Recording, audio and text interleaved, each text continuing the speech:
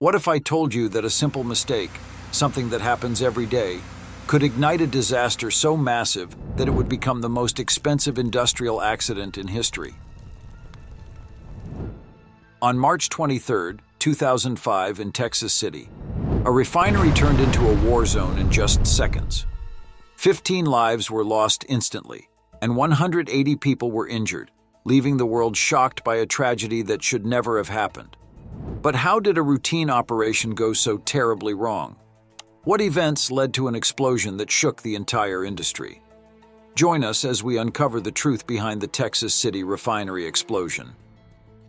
Before we dive into the background of this disaster, I invite you to subscribe this channel and hit the notification bell for more documentaries like this.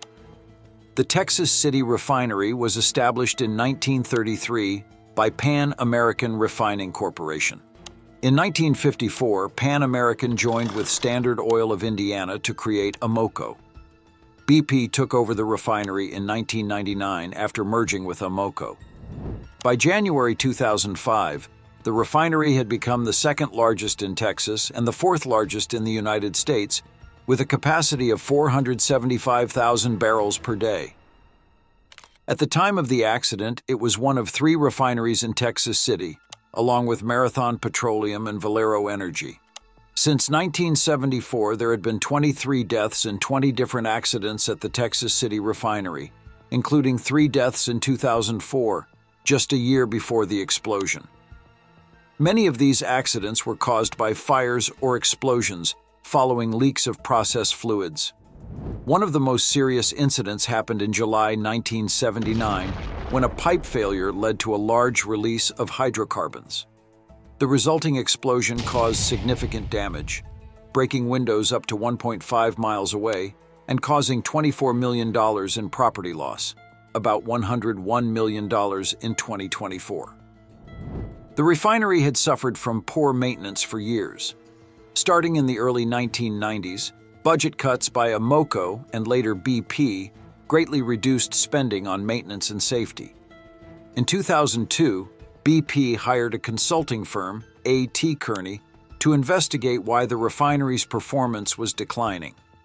The report found that budget cuts were causing worsening conditions at the plant.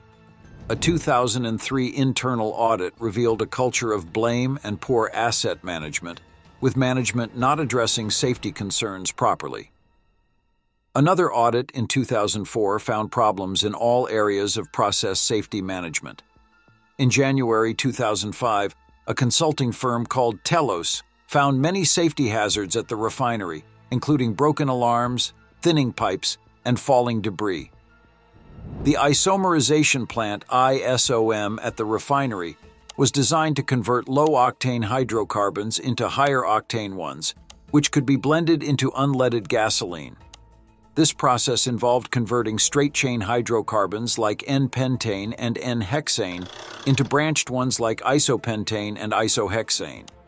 The plant included a desulfurization system, an isomerization reactor, a vapor recovery unit, and a raffinate splitter. On February 21, 2005, BP began remedial work on the raffinate splitter. At the same time, 2 turnaround activities at other units, the ultracracker and aromatics recovery units, were also undergoing maintenance. During these activities, BP often set up portable buildings and trailers as temporary offices near the work areas. On March 23rd, the startup process began with the night shift lead operator filling the splitter tower. Normally, a pre-startup safety review, PSSR, should be done to prevent unexpected issues, but BP did not follow this procedure.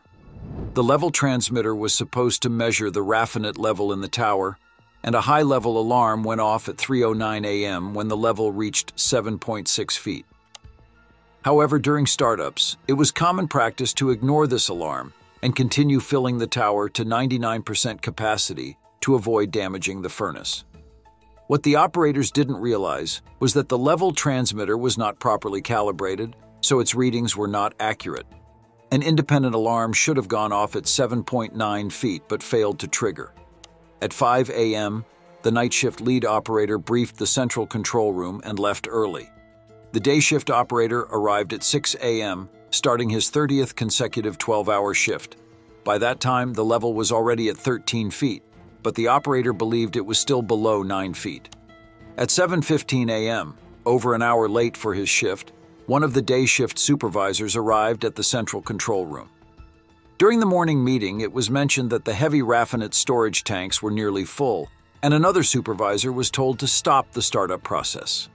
However, this message didn't get passed on, so the startup continued just before 9:30 a.m. under the first supervisor's orders.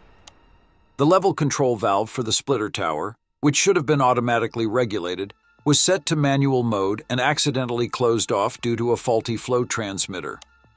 This error, along with other malfunctioning instruments, allowed the liquid level in the tower to rise without anyone noticing, leaving the operators unaware of the growing danger.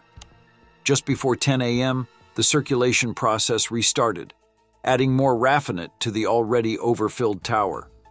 Since the control valve was shut, no heavy raffinate could be transferred to the storage tank, causing the tower to fill up even more.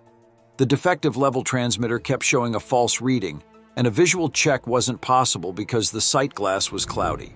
At 9:55 a.m., 2 burners in the furnace were turned on to preheat the raffinate going into the tower and to heat the raffinate at the bottom. 2 more burners were lit at 11:16 a.m. The procedure required a gradual temperature increase, but instead of the recommended 10 degrees Celsius per hour, the temperature rose by 23 degrees Celsius per hour, reaching 153 degrees Celsius. The faulty level transmitter kept showing a safe level in the tower, but the level control valve was still closed, stopping heavy raffinate from flowing to the storage tank. Instead of being at the indicated 8.65 feet, the liquid had actually reached 67 feet by midday, and with the increasing heat, it rose to 98 feet. As the liquid level climbed, pressure began to build up in the system due to the compressed hydrocarbon vapors and nitrogen trapped in the tower. The operations crew thought the pressure increase was caused by overheating, a common issue during startup, and tried to release the pressure. By 12:42 p.m., the furnaces were turned down, and the level control valve was finally opened, allowing heavy raffinate to drain from the splitter tower. The gas to the furnace was shut off, but raffinate continued to flow into the tower. The operators relied on the level transmitter, which showed the level dropping to 78%, 7.9 feet. But in reality, the fluid had risen to 158 feet in the 170-foot-tall tower. When the heavy raffinate flow was opened, it caused the temperature inside the splitter to spike, leading to rapid vaporization. This pressure buildup pushed a large amount of liquid into the overhead line. At 1:13 p.m., the pressure reached over 42 psi, causing the relief valves to open. In just 6 minutes, more than 51,900 gallons of hot raffinate were released into the collection system before the valves closed. The hot raffinate flowed into the blowdown drum and stack, quickly filling it up. As the stack overflowed, a 20-foot geyser of hot raffinate shot into the air, raining down and pooling around the unit.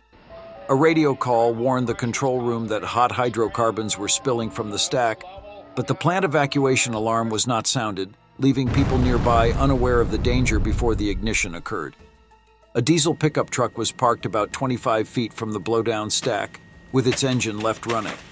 As the vapor cloud spread, hydrocarbon fumes were drawn into the truck's air intake, causing the engine to race uncontrollably. Workers nearby tried to shut off the engine but couldn't, and as the cloud grew larger, they were forced to retreat. The vapor cloud continued to spread across the ISOM plant and into the trailer area, but no emergency alarm was triggered. Around 1:20 p.m., the cloud ignited, likely due to a backfire from the overheating truck engine, as witnessed by those nearby. The dense equipment and piping in the area accelerated the spread of the flames, triggering a massive vapor cloud explosion that could be heard miles away. The blast wave hit a cluster of contractor trailers just 121 feet from the blowdown stack, completely destroying them. Debris flew everywhere, killing 15 people instantly and injuring 180 others. Some trailers were damaged as far as 600 feet away, and over 40 trailers were affected. Most of the victims were contractors, The explosion also caused structural damage to 50 storage tanks, with one releasing over 2,750 pounds of benzene. The fire that followed burned through an estimated 200,000 square feet of the refinery, causing millions of dollars in damage. The blast was so powerful that it blew out windows up to 3/4 of a mile away. The site's emergency response team quickly launched a search and rescue operation. An order was issued for 43,000 people to shelter in place. The feed to the raffinate splitter wasn't shut down immediately, but it stopped at 2:45 p.m. when the power went out. Around 150 to 200 firefighters worked for 2 hours to bring the fires under control. Ambulances and life flight were stood down by 4:44 p.m., and the final body was discovered under debris around 11 p.m. After the explosion, BP's in-house experts, along with various authorities and committees, launched investigations into the technical, organizational, and safety culture aspects of the disaster. BP conducted several internal investigations, including the Mogford investigation, which focused on the accident's root causes, and the Bonzi and Stanley investigations, which looked at procedural and cultural factors, as well as managerial accountability. Additionally, an independent panel, led by James Baker and recommended by the U.S. Chemical Safety Board, CSB, was commissioned by BP to examine management and safety culture issues. The CSB also conducted its own extensive investigation, focusing on technical and procedural aspects. A team of experts, led by John Mogford, BP's Senior Vice President for Safety and Operations, investigated the technical aspects of the explosion and recommended corrective actions. They released an interim report on May 12, 2005. The report also highlighted 5 underlying cultural issues: a resistant work environment with low motivation, trust, and unclear management expectations. Process safety not being prioritized by management. Organizational complexity with unclear responsibilities and poor communication. A tendency to accept high levels of risk due to poor hazard awareness. Failure to recognize early warning signs of plant and procedure deterioration. Given the scale of the disaster, the Chemical Safety Board, CSB, investigated the safety management at the Texas City Refinery, BP Group's role, and OSHA's effectiveness as a regulatory body. The CSB team arrived on site 48 hours after the accident, with 13 investigators remaining there for 3 months. The investigation had a budget of $2.5 million, during which the CSB reviewed over 30,000 documents, interviewed 370 witnesses, and conducted computer modeling and testing. The results were published on March 20, 2007, in a 341-page report, the most extensive investigation ever conducted by the 9-year-old agency. One of the key findings of the Chemical Safety Board, CSB, was that the blowdown system at the ISOM unit was outdated and dangerously inadequate. It was located in the middle of the plant, where it could release heavy vapors into areas where people worked. The CSB found that BP ignored multiple warnings and safety recommendations about this system before the explosion. Several critical safety items were not working, which contributed to the disaster. None of the 4-level readings and alarms on the splitter tower were operational. This included the process control level transmitter, 2 independent high and low-level switches, though the low-level switch wasn't involved in the accident, the level sight glass at the bottom of the tower, and the flow transmitter for heavy raffinate. The Chemical Safety Board, CSB, found that organizational and safety failures at all levels of BP contributed to the refinery explosion. BP had made significant cuts to safety budgets and spending, even though much of the refinery's infrastructure and equipment were in poor condition. The company also reduced training and staffing levels. The explosion caused $200 million in property damage, which would be $312 million in 2024. Several refinery units were shut down, and the entire refinery was closed in preparation for Hurricane Rita later in 2005. BP then focused on repairing the damage from both the explosion and the hurricane, with the process units restarting in March 2006.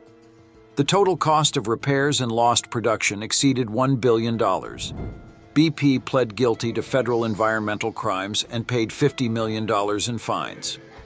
The company also paid around $2.1 billion in civil settlements, $84.6 million in fines to OSHA, $27 million to the EPA, and $50 million to the state of Texas for environmental violations. This disaster remains the world's costliest refinery accident. As we've seen, the Texas City Refinery explosion was a tragic event that revealed serious problems in safety management and corporate priorities. But it also makes us ask important questions. How can we make sure that safety always comes first, before profit? What lessons should industries learn to prevent future disasters like this? We'd love to hear your thoughts. What do you think could have been done differently? Share your opinions in the comments below, and let's discuss how we can all work towards a safer future.